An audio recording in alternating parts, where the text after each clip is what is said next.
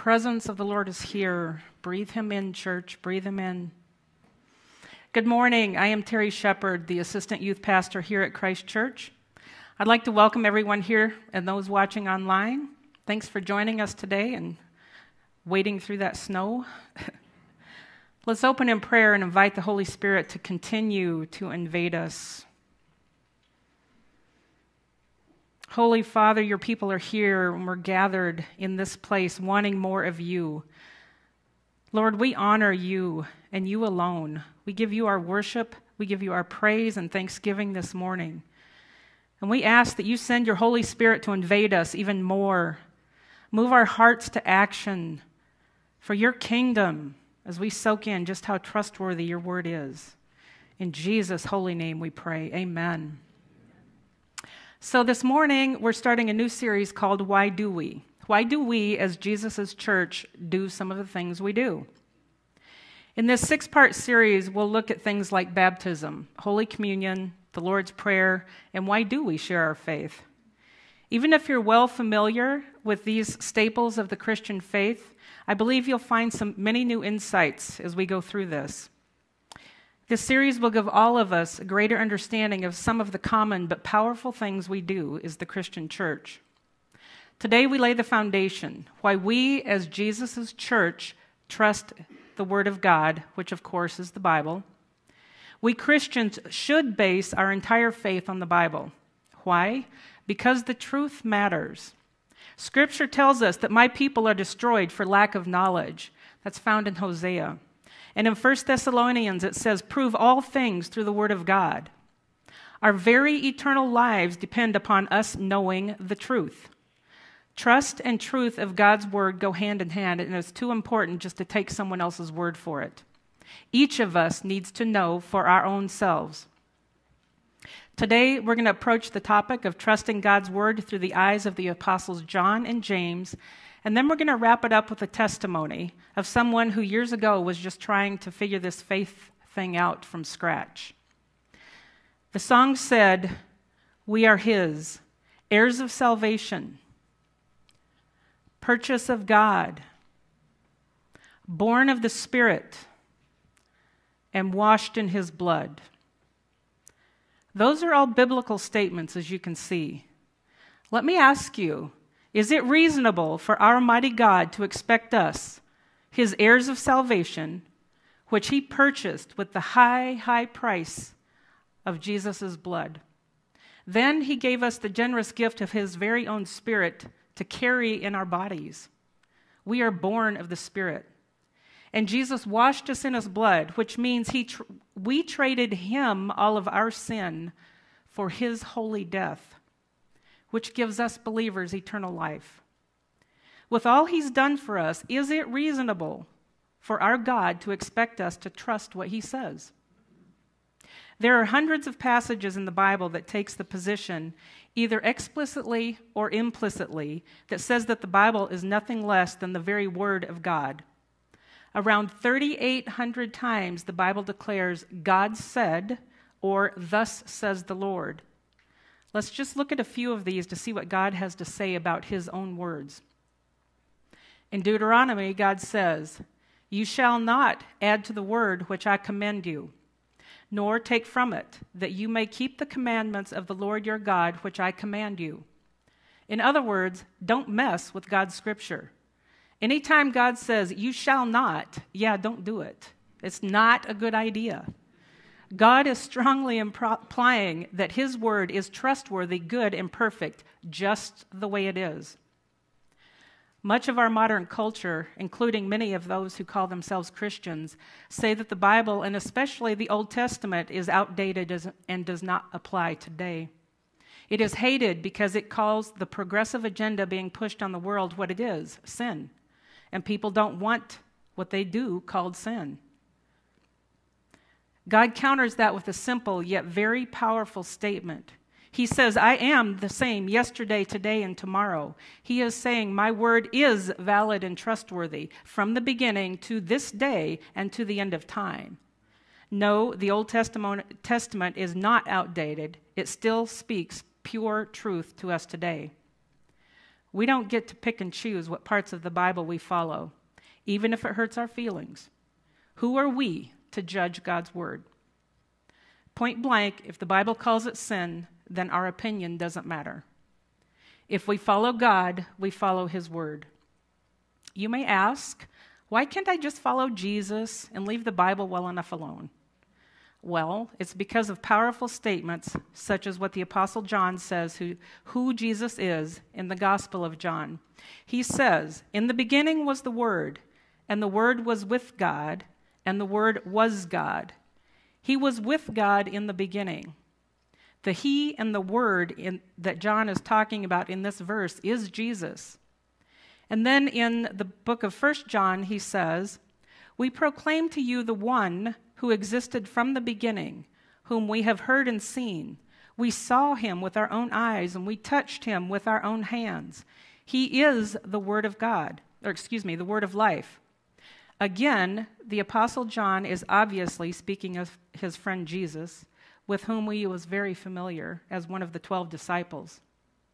Let's look at these verses again while I insert Jesus' name in the appropriate places. It will make them crystal clear. In the beginning was Jesus, and Jesus was with God, and Jesus was God. Jesus was with God in the beginning. The next verse, "We proclaim to you Jesus, who existed from the beginning, whom we have heard and seen. We saw Jesus with our own eyes and touched Jesus with our own hands. Jesus is the Word of life." Jesus is the Word. Jesus was the Logos, or the spoken word of God.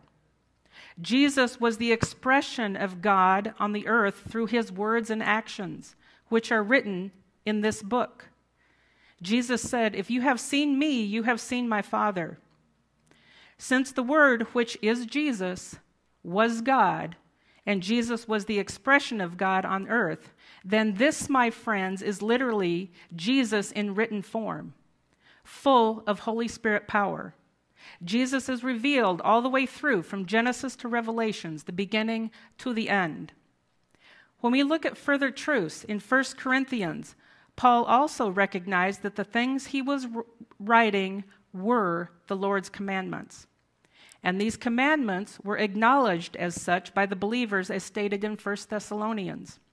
Peter proclaimed the certainty of the Scriptures and the necessity of heeding the unalterable and certain Word of God in 2 Peter. And catch this one. Further on in 1 John chapter 4, the Apostle John too recognized that his teaching was from God, and to reject his teaching was to reject God. Let me say that again. To reject John's teaching was to reject God. That's a bold statement, but look who said it. The Apostle John had been the favored disciple of Jesus. When he wrote this, John was an old man, yet he was confident that in his younger days he had most certainly walked, talked, and communed with the Almighty Jesus, the Savior of the world, and he was willing to risk his life to proclaim that. John knew what he was talking about. He knew that if you reject the teaching about Christ, you were rejecting God. Jesus was God as part of the Trinity. The conclusion is clear. To reject the Bible, or even parts of it, is to reject Jesus. As was pointed out by Scripture, Jesus is the Word of God in written form. Since Jesus is God, he is trustworthy, and the Holy Word of God in its entirety is perfect, true, and trustworthy. We could end right here because God's word is the final authority. However, the Bible also says that testimony is powerful. I mentioned earlier that there would be a testimony. It's mine. Many of you know how much God's word and prayer is a part of my life today, but it used to not be that way. Hopefully, this will encourage someone to look at the Bible in a new light. This is the one I'm on today. But if I were to build an altar to the Lord, it would look something like this. This is my story, at least a representation of it for the last 30 years. For the first 30 years of my life, none of this was included. Prayer, represented here by my Jewish prayer shawl, it was not included. Communion with the Lord, I didn't even know such a thing existed. And time spent with Jesus, yeah, no.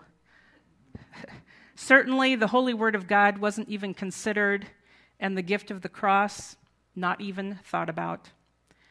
The outcome of that godless life was an appalling mess. I was a slow-moving train wreck and was dying a little more each day, and I knew it.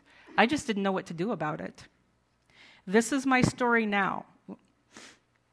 But let's look and see how that came to be.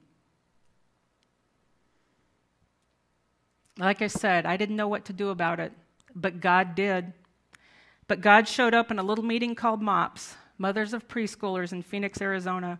We had just moved to Phoenix, and I didn't know anyone yet. The little article about MOPS said it was a great place to meet other moms. I knew I needed a friend, and I wanted friends for my 2-year-old son. Unbeknownst to me, it was a Christian organization.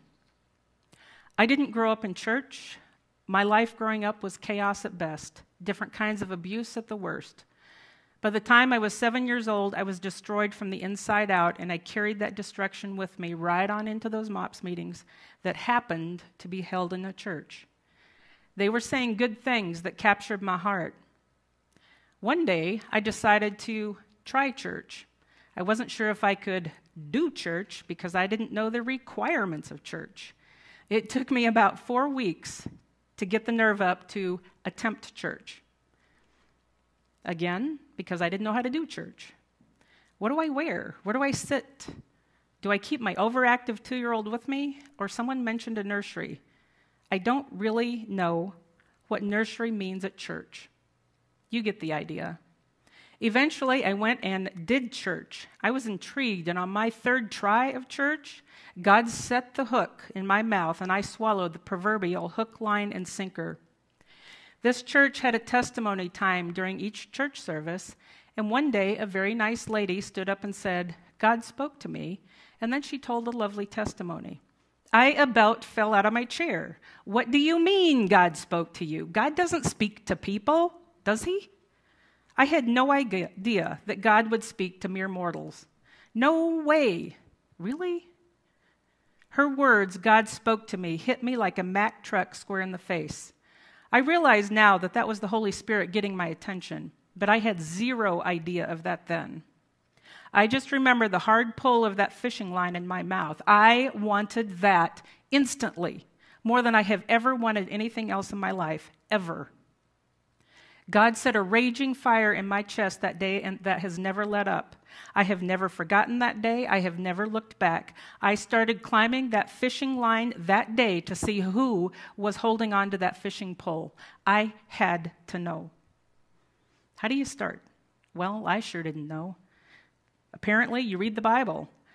All the people of God around me said, "Read, read." I tried. I knew nothing about the Bible. I didn't understand it, nor did I have anyone to teach me.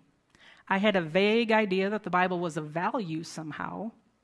It's kind of hysterical, but this is what I knew about the Bible. I knew there was a story of a big fish that swallowed a man. The fish didn't like how he tasted, so he spit him out. And there was a big boat full of animals for some reason. That was about it. And I am not kidding. Okay? That was what I knew of the Bible. So I didn't read it for several years. I did go to church where I learned, but the Bible was elusive to me. I came into the Lord's kingdom as naive and dirty as anyone comes. I was still a slow-moving train wreck, but God didn't seem to care, and that really puzzled me at first. Later on, I learned about grace and mercy. However, he had planted a seed in my heart and started weeding out the dirt and the pain. A couple of years later, God dropped a Holy Spirit Bible bomb on me that definitely got my attention, and that is what set the love of the Word of God in motion. I do have to be a little vague on the details in this story as it's being recorded, and I don't want feelings to get hurt, but you will get the idea. This is probably one of those you had to be there moments, but try to look at it from a very new and fragile believer's eyes. One day, a very unsettling and hurtful thing happened. It crushed me on the inside. I was at a complete loss as how to handle it. I was still a train wreck, and I was nothing short of frantic, as I didn't yet have a strong faith foundation set in. I went to my bedroom and cried and tried to pray. I was a mess, and that was my prayer. Can anyone else relate? As I sat on the bed, there was the Bible that someone had given me as a teen, just sitting there collecting dust. For some reason, I picked it up and threw it on the bed. It bounced open. I leaned over and glanced at it, and to my shock, it had opened to the exact thing that I had just prayed that over. The verse that opened up pertained to one thing and one thing only. It was not one of those verses that could cover a broad base of things. It was specific to one subject, and it was that subject. I didn't even know that verse existed. Mind blown. My thoughts went everywhere at once, like that picture up there. God would really do that for me? He would really bounce open my Bible to the exact thing I just prayed about? God does not do things like that, does he? Maybe for others, but not for me. But he did. I had no idea how to accomplish what the Lord had shown me in that verse. But one thing I knew by then is I was supposed to be obedient to God, as it says in James verse 125. But if you look carefully into the perfect law that sets you free, and if you do what it says and don't forget what you heard, then God will bless you for doing it.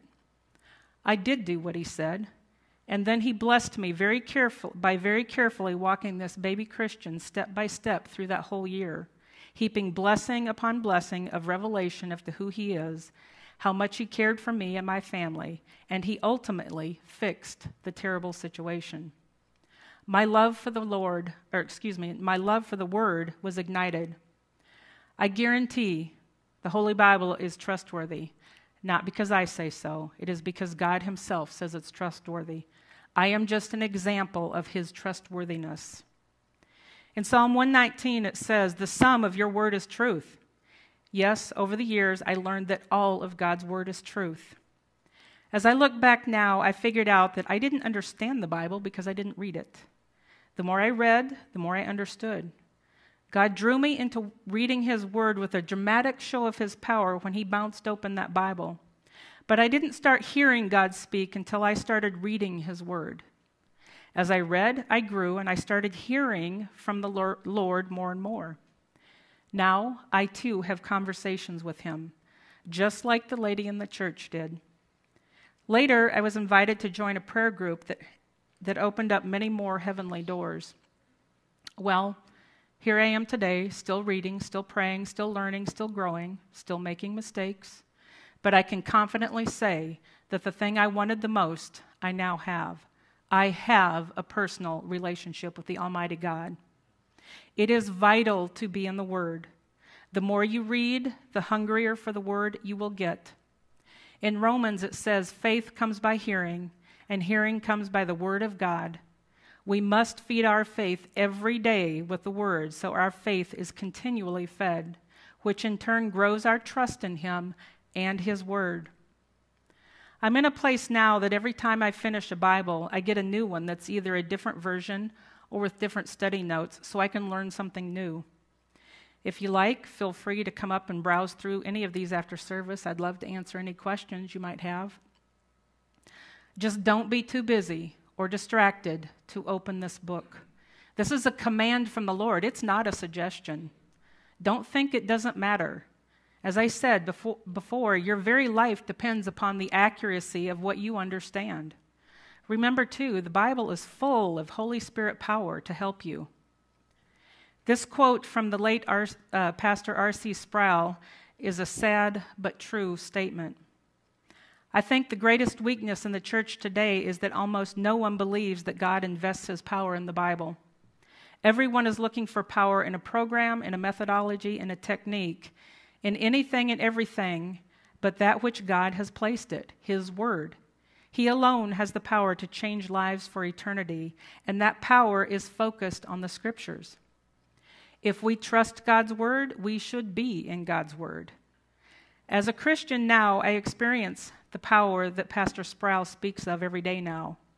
My life is different because I create time for myself to pray and spend time with the Lord. My devotional time for studying the Bible has literally created my spiritual growth. I absolutely cannot be without reading my Bible or prayer anymore. I cannot. As I prayed and researched this topic, I realized something new about myself. I have moved into a place where prayer and Scripture have meshed to be one and the same. Today, my prayer life is so wrapped up in Scripture that it cannot be separated. I pray through the Scriptures. So, this, like I said before, this is my story now. And it's a really, really good place to be. This is where I have learned to love to be. It took work, but it has been the best decision I've ever made. And now, my life goal, like the song we just sang said, is to speak Jesus over anyone that will listen. This takes us back to the beginning. After all he has done for us, don't you think it's reasonable for our Lord to ask for a relationship with him? Isn't it reasonable for Jesus to ask us to walk, talk, and act like we belong to him? The Word of God makes it clear the place we learn and grow relationship with him is immersed in the holy, living Word of the Bible. Therefore, the only intelligent conclusion is that it is reasonable for him to ask us to read, study, and trust his holy words. Here's a few ideas of how you can apply these principles. First, just start reading if you haven't. Start with the Gospel of John if you've never read much of the Bible. Find a Bible reading plan in a Bible app or online. Read as a family. Join a study group. Jan and I have a ladies' study group going on twice a month after service. Come talk to us. Try praying through the Scriptures. But hear this, write this down. The key to a closer relationship with God is time. Give Jesus a sacrifice of your time by being in the Word and having quiet time with him. Create a quality time with the Lord. He says, "Be still and know that I am God." Turn your affections to God and bask in his presence. It takes time to develop this. Just keep at it. He will show up. Why? Because he created you and he wants to have a relationship with you. And just so you know, your relationship with the Lord will not look like mine, nor should it. God has a wonderful and special way to relate specifically tailored to you. He's that good. Worship team, you can come up now.